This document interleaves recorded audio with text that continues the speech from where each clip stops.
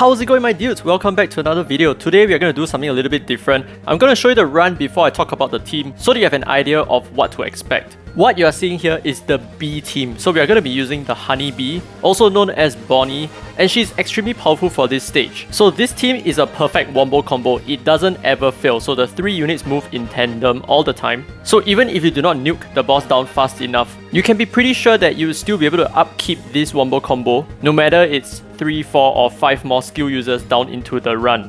So for this setup, we are going turn 1, which means that we are throwing our skills out as soon as the battle starts. We're not going to be wasting too much time to charge up our skill, and that's for one very specific reason. Of course, we can totally opt for not using our skills at the start, but the thing is with Suzu, she's always going to go first, and because Suzu goes first, she actually charges up the skill gauge of unit number 1, and that's the problem that I face, because with that happening, we lose our wombo combo. Anyway, our skills are almost up, so let's take a look at our wombo combo again. So we first start off with penetration, followed by Suzu, who brings our team into the boss, and that's when Bonnie nukes from inside the boss, dealing the maximum amount of damage possible by hitting all 5 of her projectiles. So in that one instance, we actually did 15 million damage. It comes in 2 sets. So the first set is when Bonnie starts to charge up her skill, and the second set is when Bonnie actually releases the 5 projectiles. So this team requires 2 different things. Number 1, you need penetration in order to get inside the boss, and number 2, you need a unit that can draw your entire team inside the boss. And in my case, I am using Shrumbo. But of course you can play with other units like Yuna, who is just a 3-star thunder type, but you have to make sure that your skill gauges make sense in order for the wombo combo to continuously work throughout the run, because you do not know who you're going to match up with during pubs. So if your team is not future proof in that sense, you may face a lot of trouble in longer runs. Okay, so let's talk about the team. So one thing that many of you guys may realize is that I'm not using the multet, right? Even though I have a piercing unit, I'm still not using a multet, and the reason for this is very simple. Murakumo himself buffs Bonnie with 250% attack. That's a lot of attack, so I have way too much attack going on over here, and therefore I need to balance it out with skill damage. So that's the only reason why I'm going with this whitetail stuff. What's it called? The Ancestral Scepter. So even in this team with only 3 thunder types, I am actually starting the fight with 150% skill damage. 90% comes from having 3 thunder types, and the other 60% that makes up the 150 comes from me using 3 different skills when Bonnie uses her nuke. So on the second round that Bonnie uses her skill again, we should have 210% skill damage. So with the Ancestral Scepter, we can potentially reach 290% skill damage, but that is only for longer runs. So if your runs are about at least 1 minute and 30 seconds, that's about the time when you can expect your Ancestral Scepter to be capped out, and that's when your DPS also caps out. Okay, so as for the selection of the units that I'm using over here, like I have Rams, I have Adil, I have Shrumbo, kind of weird, right? Let's go step by step. So the reason for Rams and Adil in one spot is because of the 420 skill gauge that you see over here.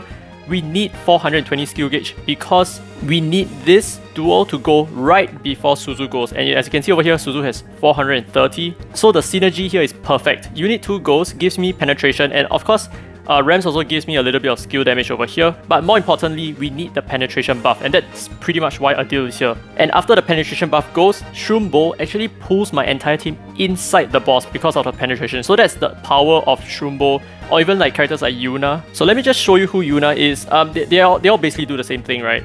Okay, so this is Yuna. She's also another targeter over here. As you can see, targeters, usually targeters draw you inside the boss, or rather draws you towards the boss, but you need penetration in order to get inside. Yeah, so that's what she said. But another thing that maybe some of you guys might also realize, which is also a very important thing as to why this team even works in the first place, we are using gacha armaments, and to be precise, we are using the Philibus, which is, yes, even though it's just a 3-star armament, it's also pretty hard to get.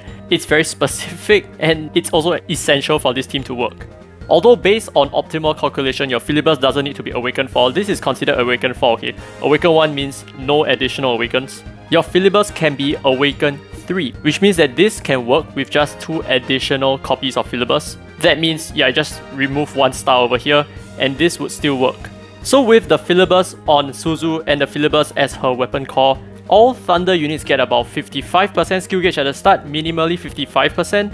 But for my case, it's slightly more than 55% because my Philibus is upgraded a little bit, so it's about 60+%, which is where this armament actually comes in perfectly. So the Prismatic Dual Blades gives me another 40% skill gauge, which is just nice. So if your Philibus is only Awakened 3, which is 1 less than mine, the Prismatic Dual Blades is actually not enough. You will need to opt for something with even more skill gauge, and by that I mean another gacha armament You can use either the Treatise, right, which is a 4-star book over here, the Treatise on War, or you can also use the Book of Lies. And also, we are using a time-limited armament over here as the weapon core. So this is the Shadow Flash Sword. If you have not seen this, this is from one of the previous events, one of the Thunder D-Dragon events. It gives me an additional 15% skill gauge. So coupled with the fact that I have these 2 Philibus over here, we will start off with at least 70% skill gauge over here, and with Suzu using her skill, we will then push Bonnie to 100% skill gauge. And that's why at the start you see Rams going first, because Rams already has 100% skill gauge, followed by Suzu, and then followed by Bonnie.